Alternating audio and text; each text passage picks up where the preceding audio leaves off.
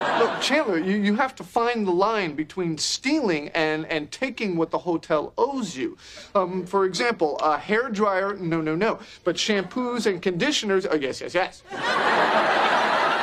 Now, the salt shaker is off limits, but the salt...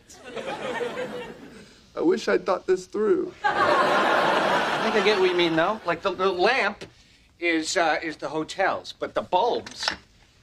Oh, you already got that? Not my first time in a hotel, my friend. Okay, how about this? No, you can't take the remote control. Yes, but the batteries